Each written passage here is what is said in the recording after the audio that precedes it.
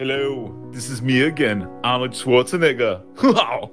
And I just wanted to say I'm very sorry for what I said. You remember when I said screw your freedom to all those people who didn't want to get the penetration? Well, I didn't mean it. I'm very remorseful and regretful, especially because I lost all my sponsors.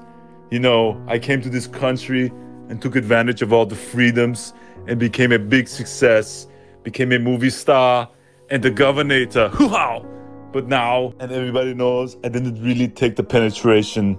I just pretended to. And for all you idiots who got the penetration, and you have your myocarditis and your clots, especially my fans who listen to me, well, April Fools. Wow! In completely unrelated news, come check out my new box office smash hit, The Penetrator.